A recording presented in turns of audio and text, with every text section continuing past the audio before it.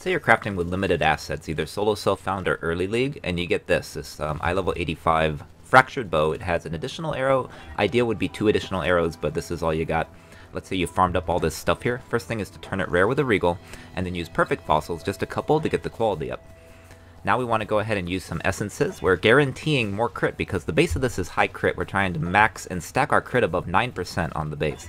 And then we keep the bow attacks, fire additional arrow. I was rolling here for attack speed, so we got our attack speed.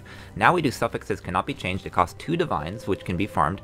And now we hit it with a Veiled Chaos. Now before you unveil with June, I'm always reminded all the time, you have to go in, you want to block it, you want to maximize your chance to get the unveil you want. We're going to craft on a low level, damage penetrates chaos res, because that's not what we want. And we got pretty nice increased physical damage. We were hoping for blind or impale, but we'll take poison on hit. Now, of course, we want to go in, we want to block again. We want to block with a junk mana mod, that prefix, because we're going to do an old-fashioned Exalt Slam. You cannot use Conqueror Orbs on a fractured item. We got a really good one. We got adds chaos damage. Tier 1 adds chaos damage. Really nice. Synergizes with the poison well. Now we want to craft on additional physical damage to replace for what we really want. And there you have it. A nice bow to use for solo, self-found, or early league for yourself.